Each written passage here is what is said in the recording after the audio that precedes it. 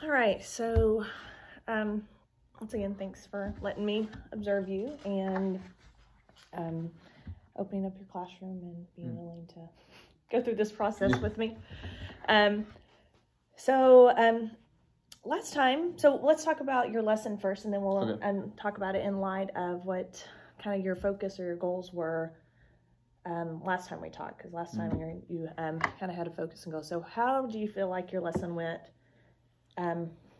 this time? I think overall it went pretty well. I think the kids responded well. I think they were engaged the whole time. I think anytime I asked a question, they were answering it. I think it went pretty good. How would you compare it? What did you see any improvements? Things that compare it to maybe early on in this year when you first started? Yeah, teaching? I would say I've definitely improved as a teacher, just grown a lot, just being thrown in the fire, because I think that's the best way to grow and learn is just when you're thrown into it. And so I would say I'm definitely a better teacher than I was August 23rd. Right. Right. And I can see that even in my questioning and everything like that. And so I'd say I've definitely improved. Good. And I see the same thing because we've talked outside of just these times that you have really, you have there's that natural flow. A lot of it's rapport with students, I think, and I think that is sometimes half the battle when you have that rapport with students. And again, you have some pretty tough clientele. Yes. That rapport is everything. I think it's almost more than 50-50 with you. It's probably, and so I think that you've done a fabulous job with that. And from the first time I observed you to this time, I've seen some great increase in what you're wanting. The strategy, we talked about the strategy of questioning, engaging students was where, because I think the first time when we talked about it, you're like, that was a lot more, I wanted it to be less teacher directed. Right. And I definitely saw less teacher directed, more student engagement. We'll kind of go into that deeper, but I think I see growth in that area. So I see where you're, and that may be just being more comfortable in the classroom. Maybe we're past the first 9 weeks. We can crack a smile occasionally. Yes, it was more of not aggressive, but like I'm going to make myself take the reins off a little bit and see what the students can do in groups and things like that. So. Good. So it was very intentional. Mm-hmm. Yes. And I imagine the beginning part is intentional as to creating an atmosphere of structure and all of that. So, so what are one of the highlights of that lesson? So if you think back to that lesson, so I know that was like a week or so ago. What was one highlight? One thing for me personally was the gallery walk, just because, like I said, it was intentional for me to just kind of, that was the first time I've ever done that. So I've done some group work and partner work, but for them to be on their own and they're standing up and they're walking around and they get to choose, which station they want to go to or whatever. Like for me, it was a big deal to see those kids on task and working. So I was like, awesome. Good. So I was pleased with that. Yeah, because I know sometimes I let loose and I'm like, oh, okay, we're going to bring it back in. Right. But I think that speaks to the classroom behavior and management that you have, the rapport you have with them. And, because we had talked about, previously you letting the engagement moving like a slow release of that. And so this was kind of, you're saying this is the first time you've had that slow release? Right. Well, that was the first time I've done that kind of group work. I've done group work before, but that was the first time where it's been them on their own, like they're up, they're moving, and so I was kind of scared at first, and it worked throughout the whole day. I did the same lesson all day, and so in every single one of my classes, it went smoothly, and I was like, wow, it's a miracle. So. Well, what do you think attributed to that being successful? I think just their expectations being set. Like they know what's expected of them in the classroom. They know, there's consequences if they don't. And so a lot of them don't like to have meetings with me. But, I'm always positive too at the same time. Right. So. Yeah. Do you feel the students got what your objective was at doing what you? Yeah, I would say so.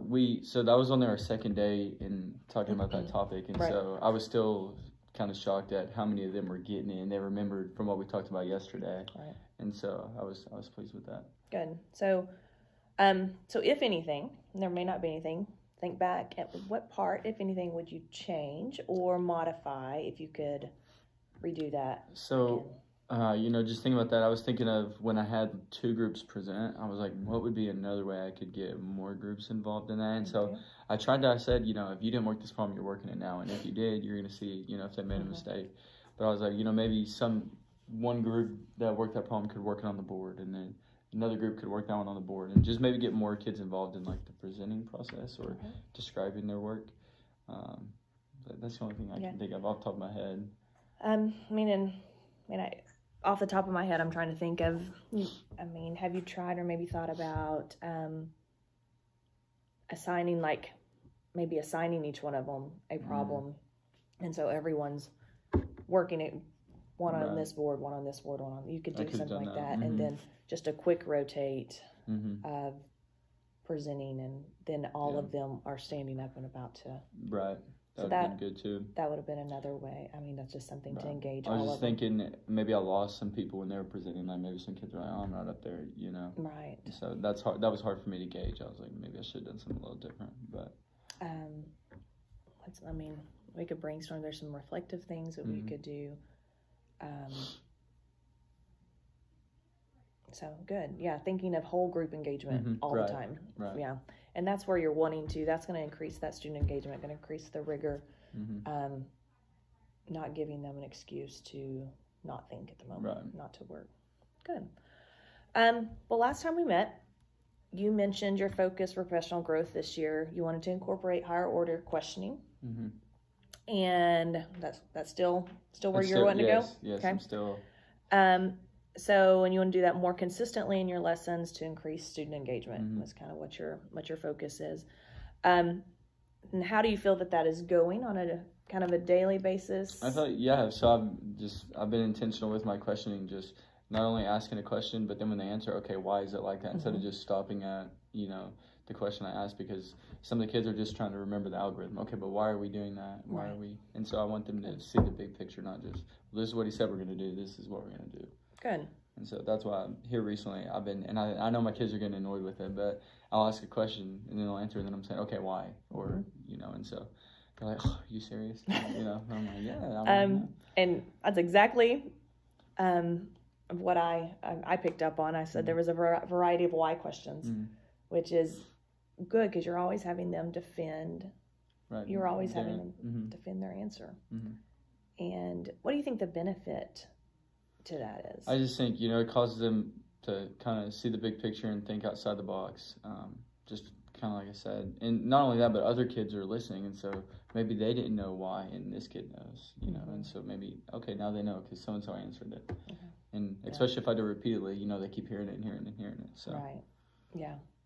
And I think you're right. I think and hearing it different ways, because we teachers are going to teach it one way. We didn't want to try to say it repetitively and in a variety of ways, but we have the way that we understand. And I think you're right that collaboration between them, they're products of social media, and that's where they get a lot of their peer communication. They get a lot of. You'll see a kid, so you ask them a question, an answer, and then you'll say why, and then you'll start to see them kind of think like they don't want to go that deep into it. Right. So, and why do you think that is? I'm just curious. I'm gonna take a rabbit a little bit. I just think they're confident in their answer, and then you ask them why, and no, I got to think again on the spot, and so. I think and that's hard because for anyone, it's harder digging deep. Right. And but what I think we're doing is we're taking them from the recall and actually the application or the justification, and you're seeing like the pains of going up Bloom's taxonomy or increasing the rigor. And I think when you see that, you probably know you're breaching into a higher order thinking, because that pain starts coming on their face. Yes. So why, well, we kind of just answered this, why it's important for teachers to ask higher order thinkings during a lesson. Just because, first of all, I think questioning drives your lesson. If you're just up there lecturing the whole time, the students aren't going to be engaged. So you got to get the class engaged somehow, and I think questioning is a great way to do that. And it just causes them to think, every kid to think, and hold them accountable, because they never know who you're going to call on, and so they're having to sit there, and be actively engaged in it. So I would say Yeah. that's Do you have an intentional strategy of how you, as you said, who you call on? Do you have an intentional strategy? What is your intentional strategy? Yeah, so like as far as like calling kids when asking a question. So usually make sure it's not the same students engaging. Right. And so usually what I'll do is, especially when I'm first opening up a lesson, you know, you can kind of tell who's engaged and who's, and so there will be times when I'll ask a kid who I know is going to know the answer, you know, and then there's also times when I'm like, well, I kind of need to see where other people are, so, you know, I'll call on them, and I know I shouldn't do this all the time, but every now and then, if, you know, I see a kid with his head down, you know, hey, you know, what do you think the answer is? Just so they know, hey, I better start paying attention. And it's not to pick on them. It's just, hey, I need your attention. I need you, right, to re-engage them. And so there definitely is a strategy. I would say sometimes, like, if I'm just asking really, you know, quick, just kind of going around, sometimes it's not necessarily a strategy. Sometimes it's just kind of random. But everyone knows, hey, there's a chance I'm going to get called on. I need to pay attention. So yeah. Do you feel like that, or are most of the students at least once? Do you feel like you've touched on at least one student, kind of verbally? Oh yeah, for sure. For sure. There's one girl I'm still kind of scared to call in again because I've called her before and she was like, no. And she straight told me, I'm not doing that. I'm not answering whatever. So I was like, oh, all right. How do you think with her? How do you think you can approach? Because obviously we want to make sure she's engaged. Yeah. So what I do now is a lot of times, like when I give them work to do, or I say, hey, you work this problem, I'll go around and she'll be one of the ones I walk up to and I'll ask her individually because I didn't know if it was like a shy thing or, you know, whatever. And so usually if I ask her individually, she'll answer me. It'll be kind of reluctant, but she will. And so I'll make an effort to do that. So how have you been able to strengthen this practice? What intentional things are you doing as a teacher? I mean, you said stating why.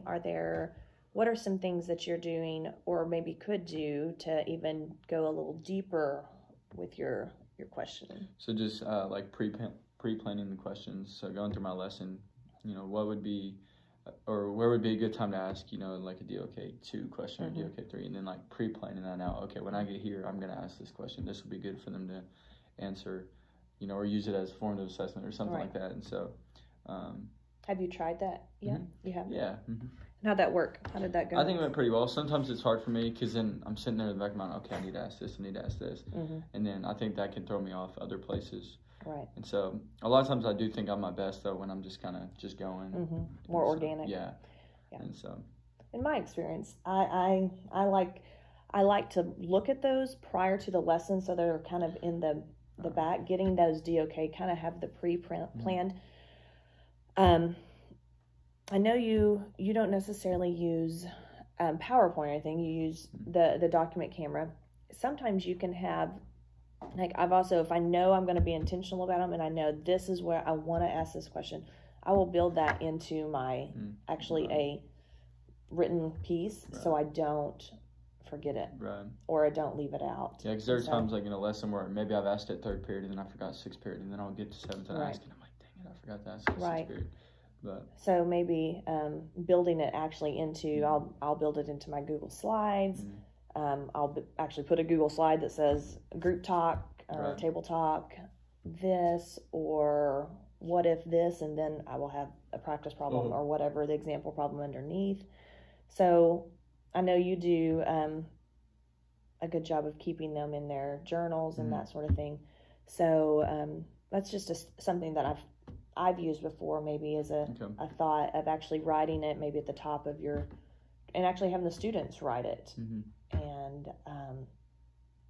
that way at least they're thinking of it in that moment. So putting it, rather than just have it sitting like on a post-it, I've seen people have the post-its or they'll take the cards and send them over to the side. And you know, to do that on every question. But if you're wanting, okay, I want to make sure I go a little bit deeper here, build that into something. So as students, how have students responded to you going deeper? I think they're definitely stepping up to the plate on it. They're most of them, are answering pretty thoroughly, and a lot of them are still very eager to answer. And so, like, if I'll ask like a generic question, some of my classes you'll see 20 hands go up, and then some of them you'll see 2. Right. And so it's definitely a mixture of them, but I think for the most part the kids are responding pretty well to it. Good. And it seems like, or what would you say, that there are the same kids answering all the time, or are more? How is the change in your best practice, your questioning strategy? Is that increasing? Do you see an increase? Yeah, so starting off, in a lot of my classes, it was like the same 3 kids. And so eventually what I do is I'll let them answer a question. Okay, you can't talk anymore. And then, okay, you can't talk anymore. And then that forces other people to talk. And so I've been doing that here recently too, especially some kids in my 8th period which was the class you observed. There's one, and I think he was actually absent during this, but he's one to answer everything, just any type of question. And so after he answers one, I said, okay, you can't talk anymore. Right. So then other people have to. Yeah. And that's a good strategy. You're acknowledging him, giving him validity. Right. And I told him, I wanted to say, great job, but I want to hear from someone else. And so. Right. Let's see if you're, I always say share the thinking. Let's share the thinking a little bit, because everyone's thinking, but let's share. And not everybody thinks as fast as him, and so we need to give other people time. And sometimes I'll say, don't steal, because they want to butt in, don't steal anybody else's thinking. I think that's where, and I saw this as well as in your evidence, that your wait time is really improved, because part of that high order questioning is you've got to make sure the wait time is there. Because if you're going to require them to think more, I think you're going to have to wait more. Right. And that's hard for me because I'm a go person. Like, I talk fast, I do everything like full speed, and so it's hard for me to sit there and just kind of wait, and it's kind of awkward a little bit. Right. So I do need to improve my wait time, I think, but I saw improvement already from the first time I observed to this. So I see that's something you're working on, but I think I agree with you that the more that this is going to be a focus of yours, and I mean, I see you moving more towards that, being intentional about that wait time, because you are going to have those slower, and you're going to be asking more work out of them, thinking wise, and they're ready for the recall. And here is one strategy that I've used. If they do not have to have wait time, I'm probably on a lower DOK level. So if they're able to answer pretty quickly, they're recalling. You're not asking the right questions, right? You're maybe not asking the right questions, right? Or you're not asking them at a higher level. So if you're finding that you're having to wait more, you can kind of take that as a pat on the back. Right. Yeah. Okay. That's what because you're requiring them to think. Thinking doesn't happen that fast, especially the higher up you go. Right. So that's something you're going to have to be aware of, that, don't take it as, if you're starting to ask the right questions, it's going to seem like they don't know as much. Right. You do have to have that. That's okay. Right, and that is okay, because you're growing where you're wanting to grow. So from here, how do you plan on your questionings and your opportunities? What is your next steps? What do you think you want to do from here on out? Kind of continuing to go in the direction I'm going, just try to improve on it, and just be even more intentional than I've been. I know it's not necessarily possible, but kind of treat every lesson like it's your T-test. If every teacher did that, can you imagine, how much our students would learn it? I know it's hard and it takes a lot of time, but just trying to put more preparation into my lessons, I would say. Yeah. It's hard with coaching, but I think I'm balancing it pretty well. So. I would agree. I don't think you're sticking to that coach stigma. Right. So I would congratulate you on that. Thank you. That you are you're falling outside of I have a coach. That's just a coach. So, and you're willing to work, and I think that's what's important. That you're willing to grow, and you're looking for improvement, and you're being intentional. And I think one of the biggest things you hit it is just intentionality. And because I fall into this, we kind of get, us as veteran teachers, we've done it for a while, so it's easy. I just get in a rut or a routine, and I'm not as intentional, or I can be sometimes. Right. And so I think you're right. Being intentional is the key. And if we treat it every day like a t-test or an observation, which is crazy because we're being observed by students every day. Right. The ones who really count. And so that's a good. That's growing me. I appreciate that because I need to think like that as well, which does take work and a lot of time and intentionality, which we all don't have a lot sometimes of. So how are questions leveled? How do you during the lesson? Is there a flow that you have that you increase? I think it also just kind of depends on what you're talking about. Like, I think like right now we're doing adding and subtracting polynomials, and so there's not a whole lot of like critical thinking going on there because one, they've been adding and subtracting since third grade and combining like terms. Okay, I'll ask them what it means to combine like terms, but I feel like after like a few Y's and stuff like that, there's not a whole lot farther you could take it, I would say. Right. And so that's something I've been kind of struggling with here is, okay, what else can I ask them? How else can I present this or have them think about it? But well, and sometimes when I get to that stage, then I switch it on them and I start with an answer and have them create the problem.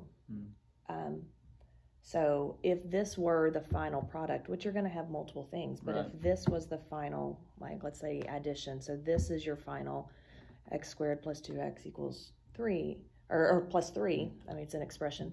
So if this is your answer, what would have been the problem? How'd you get here? Right. How'd you create the problem that it would have got, that answer. So reversing it on them sometimes when they can do the forward process. I know I've used, just reversing it. Say, okay, here's the answer. Now, what would have got us here? What was the problem? So then they can do forward and backwards. You've increased that. You went to create pretty quickly on a very simple topic, not creating, and that's not much work on you. Right. I mean, you make up one and say, what would have got me here? How do I get here? Yeah. That's good. So you can do that in just about anything that's rote, kind of a rote process, which a lot of yours is just a very rote process because it's a in between, it's a bridge class, if you will. And so Trevor, we talked about Trevor Bradshaw. Why is he in this class? Why is he in this class? Makes 100 on everything. So Trevor may be one that you're looking for those things of, I'm not going to give you problems, I'm going to give you answers, and so let him create the problems for the next day's class. I don't know. He does good. So what are some strategies you use to provoke the discussion between students? Because I think, what are some ways, because you've done more me asking questions for students, because eventually you want students to ask questions of students. Student-led. Right, since that's where we want to go to student ownership. So what are some strategies you want to maybe start incorporating, or have you thought about provoking the discussion within? Just kind of like I said with the gallery walk, like sitting back and, I was going and helping groups, but when I was sitting back and like watching, I was hearing students asking questions. Shouldn't this be like this? And, and so that was cool to me to see that, hey, even if I'm not saying, hey, you better ask your partner questions, and help them out, they were doing it already on their own. And so I thought that was pretty neat. So I guess just trying to create an environment where, like activities that promote that. And so that means I've got to start giving more partner-oriented activities or cooperative activities instead of just me doing it. Because I think, in a sense, anytime you give them that, they'll start to catch on and do it on their own, especially if they're on task and engaged. So. Yeah. And because I think you've built structure, you've modeled, and I think it showed your students were ready for and you want them to mimic you because you want them asking each other, well, why? Well, why? and well, how did you get that? How could we do this differently? You want them saying those questions. I've got students, I walk in sometimes in my third period now, we better start our warm-up because I tell them every day, start your warm-up. So they'll do that when I walk in sometimes. Oh, yeah. It's kind of fun. Yeah.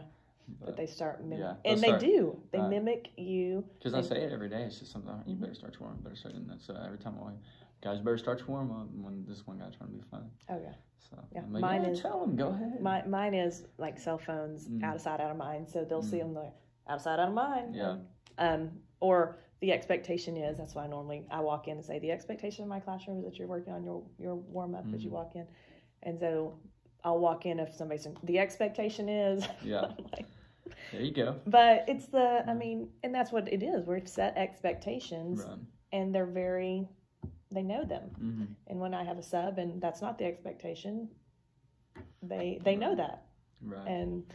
And, but that means you've set that structure, which is going to help in the long run, which is allowing you to grow as a teacher. Because if you still are dealing with the classroom management piece, it's hard to start building your best practices. So right. As I talked before, that's where you should be.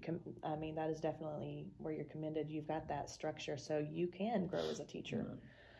Right. So a couple of recommendations that I have to keep growing you and moving you towards kind of that. Where that best practice, incorporating that. Math-wise, Mr. Brenton, of course, I thought you would relate well with him. Mr. Brenton and Miss Mayo both do more questioning. They're very much on the same style as you. And Mr. Brenton does the question. And so I thought if you have time, it would be a really good thing just to go and observe him and visit. I know he talked to you about kind of joining us in working with the Algebra 1 retesters because a lot of your students already. Right.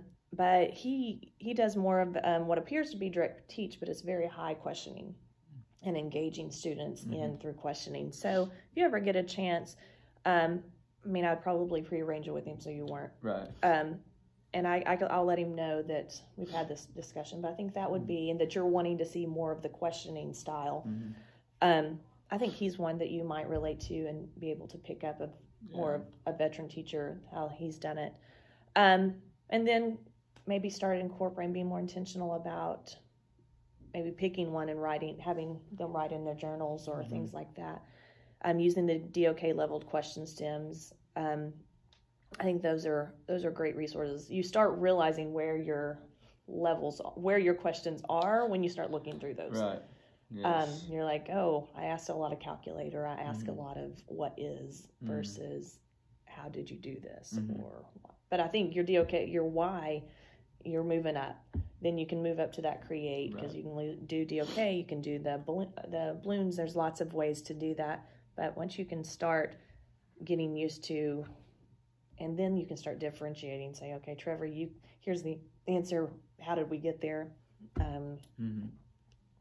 So when Peyton, here's this, can you work this for me and defend your steps? And I think those are two strategies that will definitely, I think if you keep working, I think you're on the right track, moving more towards the group, giving student collaboration opportunities and listening for them mimic. Right. And I think you did a great job when you walked around because you started just joining their pairs and asking those why. I heard you say things like, well, why did you box these two and put squares around these two? And they're having to defend, why they did it. And their partner is helping them defend and helping them. So before long, their partner is going to be asking when they're not understanding, why did you do that? And so I think you're doing a great job in that. So how can I further support you in strengthening either this best practice or if you're ready to? I think, you've helped me out a lot. Just give me the cards and, giving me instructional resources and things like that. So, just continue to do that, I guess. Yeah. So you've been a big help to me. Yeah, maybe move on towards looking for more collaboration opportunities. So, because I know you do a lot of collaboration, as you can see in your room. Yeah. So, and that's a culture you do have to slowly build. You can't go straight just from. Jump them into it. Yeah, you can't, because the classroom management will go. Right. It's a completely different dynamic. And so. All right. Well. Again, thanks. And do you have any other questions or anything for me? No. All righty. Sure. There we go.